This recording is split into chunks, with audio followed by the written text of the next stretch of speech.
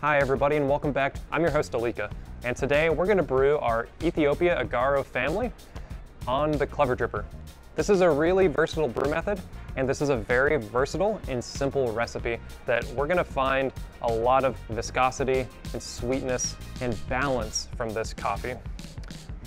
So let's go ahead and get into it.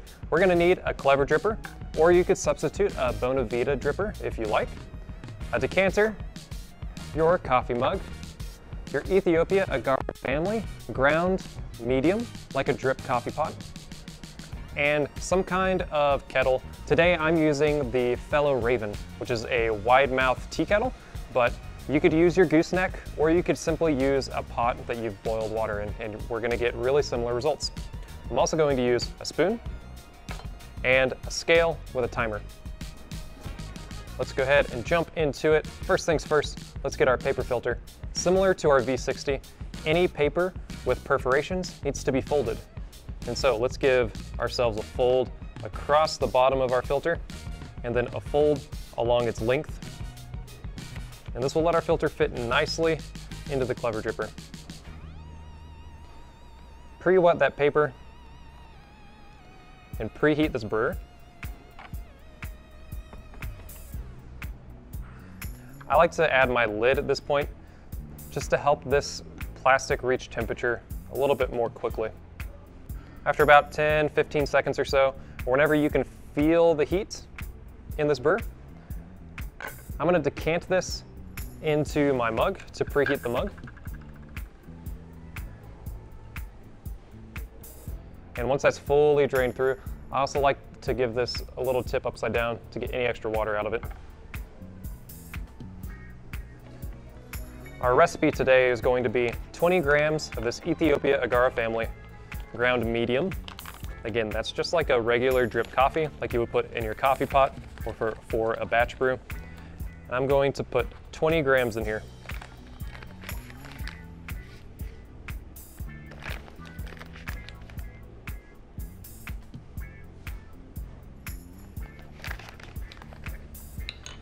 And we're going to be using 300 grams of water set to 205 degrees Fahrenheit, which is off boiling and waiting about 30 seconds. Shake your brewer flat, that coffee nice and flat. Now, I'm going to pour all of my water at once, starting my timer when I do so, and I'm going to agitate it fairly aggressively with this spoon to evenly distribute heat, water, and to try to keep all of the grounds from building a crust or from sticking too much to the edges of our brewer. So, start my timer and pour our water, again pretty heavy. Let's just stir everything up. It's a really straightforward recipe. I'm just pouring all the way to 300. Now at this point, a lot of these grounds have risen up to the top. I'm gonna break that crust, and then I'm just gonna slowly stir. I'm trying to make sure I scoop all grounds off the edges of the top of this filter. Make sure all that coffee is stirred up from the bottom. I'm stirring until about 30 seconds. When I reach that point, apply my lid, and let's wait for 3 minutes.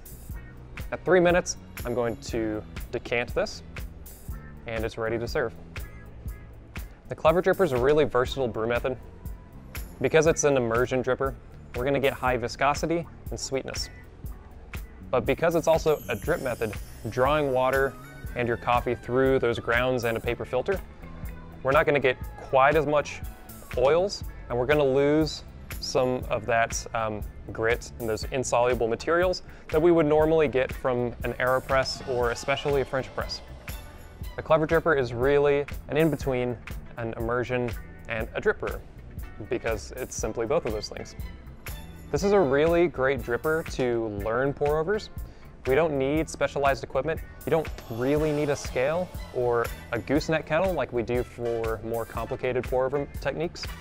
But instead, all we need is some way to measure our coffee and our amount of water, and we can get really consistent results. So it's a great beginner setup for pour-overs, but it's also really great for experimentation. The Clever Dripper, because of its controlled drip rate, we can very easily see differences in grind size, extraction time, or water temperature. So I would recommend, if you want to experiment some and really explore the variables of your brewing, try brewing the same recipes, but changing one variable. So maybe instead of using 205-degree water, you try using 195-degree water. Or maybe instead of a medium grind setting, you try coarse or fine, and see what that does to your flavor balance at the end of this. This Agaro family, I really loved in this Clever Dripper. Because of that increased viscosity, this dried apricot note became apricot syrup. Chamomile in this coffee is one of the most obvious flavor notes I've ever experienced.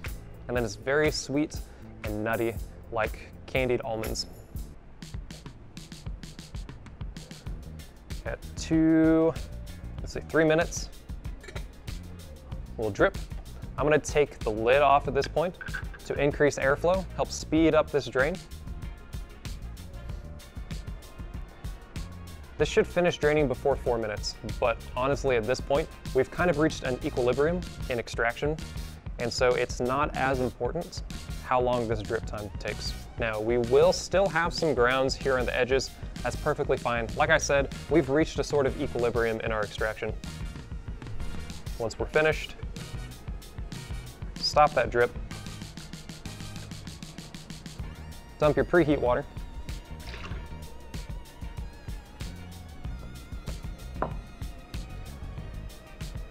Let's serve.